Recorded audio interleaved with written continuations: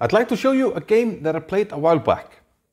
It was played in the Icelandic League. I had the black pieces, and I like this game because, well, not only is it a nice attacking game, a short game, a miniature, but it also features two patterns that we've learned here on this channel. So let's have a look. Especially one of them really helped me win this game. So I had black. This was played around 2003, 2004. My rating at the time, 2255. My opponent, 2159. I was on my way to become a FIDE master at the time. My opponent played e4, as he always does. I think he still does. I played the French, and he played d3. He wants to play some King's Indian attack. I played d5, and I've been usually playing this line here, knight c6 against this. And if you go g3, I take and go bishop c5. I like that line, but he went e5, knight d7, d4. So now actually we have a position where I want to move compared to a line in the Taras, because white took two moves to play d3 and then d4. So the line I'm talking about, if we go back, if white goes d4 immediately, d5, knight d2, knight c6, the Guimard variation, we will get the same position after e5, knight d7, except now it's white's move. In the game that we're playing right now, or looking over, it's my move after d4. The difference there, well, it's tremendous. Now I can play f6 and attack the center. So pressure on e5, which looks like he has to resolve, but bishop e5 is also a possibility. But in the game he took an f6, which I think, yeah, gives black kind of the initiative, because now I take, I'm threatening this pawn, and I get really quick development. Bishop d6, and I'm very quick to castle. Looks good. I played c3. Now bishop d6, of course. You get the piece out. And probably I should castle now and then play e5, but I played e5 immediately. It's okay, it can't be too bad. He took, and I took with a c knight. For some reason, today it feels like, you know, taking with a d knight is more natural to get this bishop into the game. But at the time, I guess I was more worried about the pawn and being able to protect it. At the end of the day, it didn't really matter because he took an e5 and I took back with a knight. Hitting knight on d3, so he does not have time to castle. Plays bishop to e2. I castle, and yeah, perhaps you should castle now. Still, I like black's position with, you know, the half open f file where I have pressure. You know, I have the strong bishops on the diagonals, and you know, the knight is ready. So a lot of things going for me here. For some reason, my bishops seem to be quite drunk. But okay, nice bishops. After a castle, but he doesn't castle, he goes knight f3.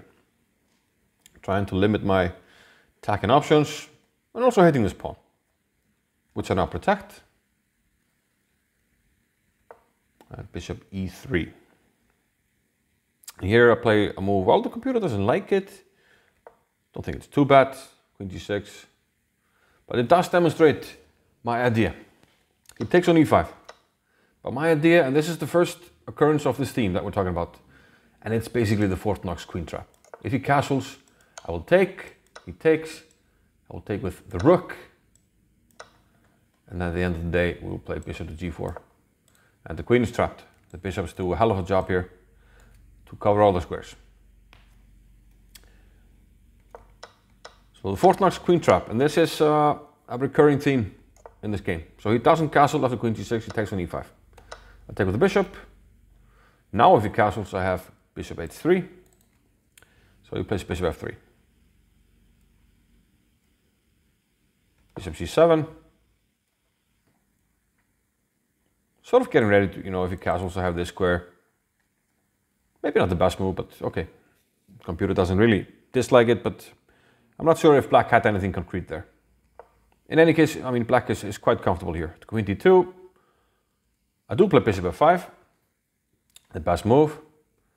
So I'm kind of waiting for him to, you know, decide on which wing he's going to castle. At this point, especially after h4, I thought he's going queenside. And because I thought that, I played queen e6. Anticipating castles queenside, when maybe I played d4 and this pawn is a target. My bishop is quite nice. But he surprised me, he castled kingside. And now it looks like pretty much a one-way street here after bishop h3. And yeah, I mean, if he takes it, it's basically game over. You play queen e2, but that is even more game over after rook takes a3, fourth hammer, double exclam. And again, the Fortnox queen trap is on display here, because now the queen on e6 is covering the bishop, and again the bishops are quite strong. No squares for the queen. The queen is lost. So we took with the pawn, but then we kind of get this, you know, put a piece on f3, the Babiš blockade, or we I h2, my opponent resigned. You can actually break the blockade with pawn to f4, but then we open up on the light squares, and we block the bishop. If I played queen g6 immediately, he had this move, where he maybe squares, but now it's just mate because he can't defend. So a pretty fun game. Yeah, queen d6 was the 21st move, kind of a miniature.